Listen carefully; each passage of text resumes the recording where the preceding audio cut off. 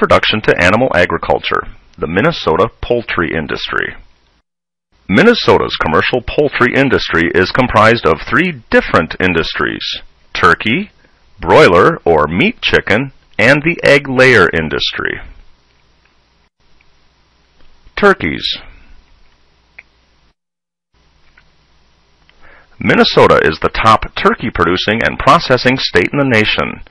In 2006, Minnesota raised 45 million turkeys, which produced 1.2 billion pounds of turkey, nearly all of it processed in Minnesota.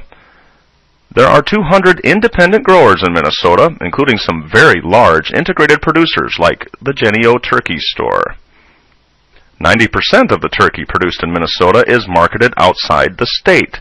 10% of that is exported to foreign countries. Turkeys are fed a diet composed primarily of corn and soybeans, with Minnesota birds consuming 27.5 million bushels of corn and 15 million bushels of soybeans each year. Most of the corn and soybeans fed comes from Minnesota cropland, making the turkey industry and poultry industry in general an important part of Minnesota's agricultural sector. Minnesota also has 8 processing plants. Minnesota's poultry industry employed 10,300 persons in 1996, with more than 6,000 jobs in processing plants and more than 4,000 working in poultry production. Turkeys are a very efficient meat-producing animal, requiring only 2.2 pounds of feed for each pound of animal weight gain. Production typically is divided in 4 segments: the breeding facilities, the hatchery, growing, and processing facilities. The breeder operations raise both male turkeys, called toms, and female turkeys, called hens, for production of fertilized eggs. Breeders are reared and housed in confinement facilities in order to be able to provide the lighting, day length, that is needed for reproductive tract development and maintenance of egg or semen production. The males are grown to approximately 70 pounds. Semen is collected from the tom and used to artificially inseminate the hens. Hens will produce eggs from the age of 32 weeks to 60 weeks. Hatcheries are where the eggs are incubated and hatched. There is a 28-day incubation period for turkeys. After hatching, the birds are sexed and beaks and toenails trimmed to prevent injury. Baby turkeys, or poults, are transported in environmentally controlled trucks from a hatchery to a brooder facility. Birds are brooded in confinement due to their need for supplemental heat.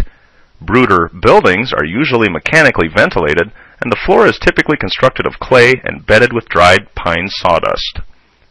Facilities are cleaned and disinfected between broods. All bedding is removed between broods.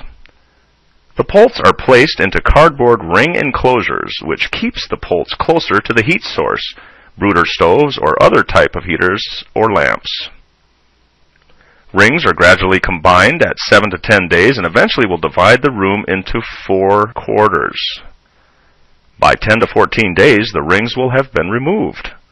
As the poults get older, the supplemental feeders and waterers are removed. Room and brooder ring temperatures are reduced. Poults leave the brooder house at 5 weeks of age.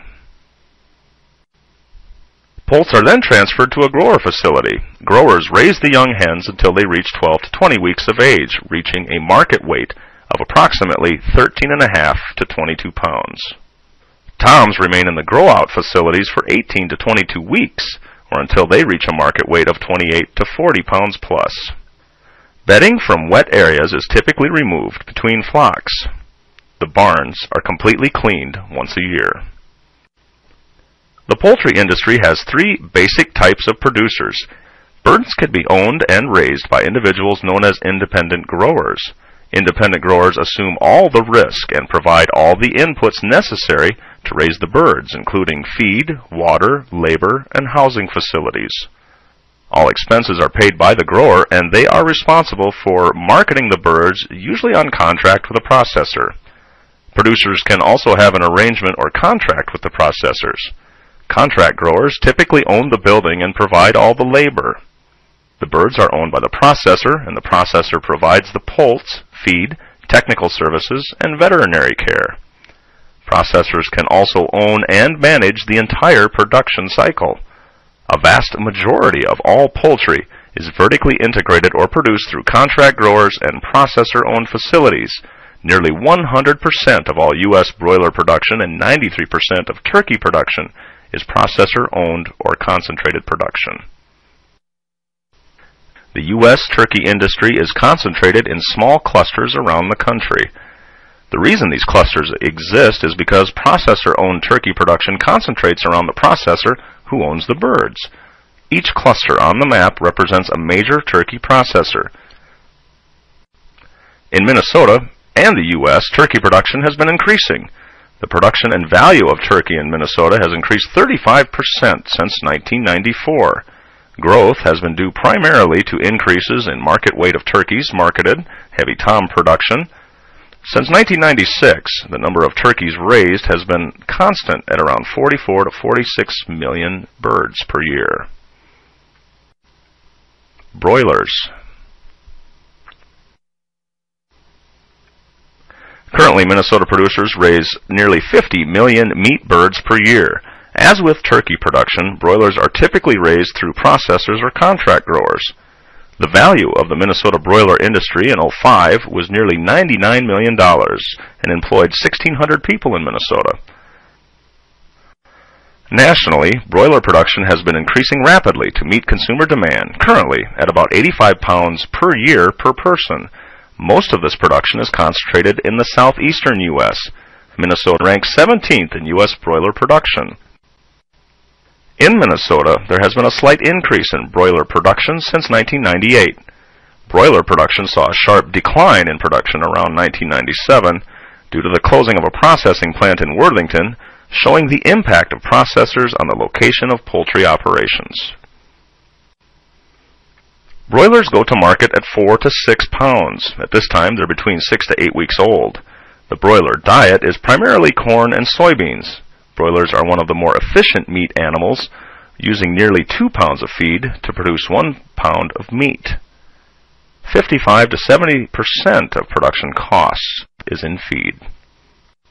Broilers are brooded and raised in the same facility. During the first few weeks of production, young chicks are confined to a portion of the building where temperatures are maintained between 80 and 90 degrees Fahrenheit. Over time, temperatures are reduced to 70 degrees. Buildings are typically mechanically ventilated with floors of concrete or compacted clay.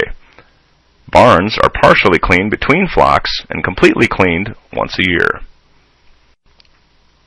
Egg production.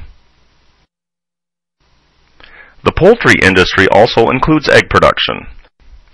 Minnesota ranks 10th in egg production with 3 billion eggs per year from 10.5 million hens. The egg industry employs 1,300 people in Minnesota and generated nearly $91 million in economic value in 2005. The major producers in the state are Sparbo Company, Michael Foods, and Golden Oval. Nationally, egg production has been increasing in the U.S., up from 75 billion in 1995 to nearly 90 billion eggs in 2005. The egg industry originally started on the East Coast in the southeast United States because of the close proximity to markets and population centers. Gradually, the industry migrated to the Midwest to be closer to feed ingredients because it was cheaper to ship eggs than corn and soybeans. New growth is primarily due to expansion of existing companies. Typically, a hen lays about 267 eggs in 45 weeks, or about 6 eggs a week. Hens may remain in the flock until they are 2 years old. Molting programs are instituted to maintain egg production and quality. In nature, molting is a natural process that occurs in older birds after breeding and in young birds as they grow their adult plumage. In the molting process, feathers are lost, and in breeding birds, the reproductive tract regresses and eggs are no longer produced. Molting programs now use a specially designed feed and changes in lighting to help induce molting. Hens are housed in cages. Space allowances range from 60 to 90 square inches and depend on the breed and size of the adult bird. The cages are stacked in such a way that the manure falls through the bottom of the cage onto a conveyor belt or down a pit below the barn. There are several important issues facing the poultry industry. Poultry diseases can be transferred between barns and flocks. If you're visiting farms, you must comply with site-specific biosecurity policies.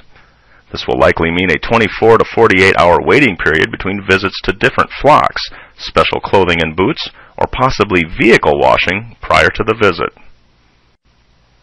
Maintaining flock health is always important. This requires a well-managed facility and preventative disease programs, use of high-quality feed that meets nutrient requirements and utilizes good quality ingredients, limited use of antibiotics under the direction of a veterinarian to prevent and treat diseases, and no use of growth-promoting hormones or steroids. 10% of Minnesota-raised turkeys are exported to foreign countries. Our production and health standards must meet the standards of our trade partners. Any disease outbreaks or animal welfare concerns will limit our ability to trade with these countries. Permitting and siting issues could drive our production to other states and countries.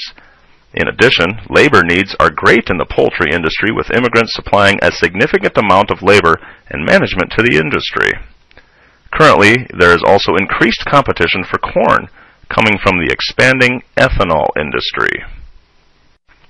Minnesota is the top turkey-producing state in the nation. This is due to several factors, including low cost of feed inputs and the availability of feeds such as corn, soybean meal, and ethanol byproducts. Additionally, companies that have processing plants in Minnesota have strong brands that are recognized nationally, which means their markets will continue to grow. The high percentage of vertical coordination through contract growers and processor-owned production facilities improves capital access for producers. While many of these advantages also exist for the broiler industry, it has not grown as rapidly in Minnesota because of the lack of infrastructure and number of processing plants compared to the southeast U.S. For more information about the Minnesota poultry industry, visit the University of Minnesota Poultry website or the Minnesota Turkey Growers and Broiler and Egg Association of Minnesota website shown on this page.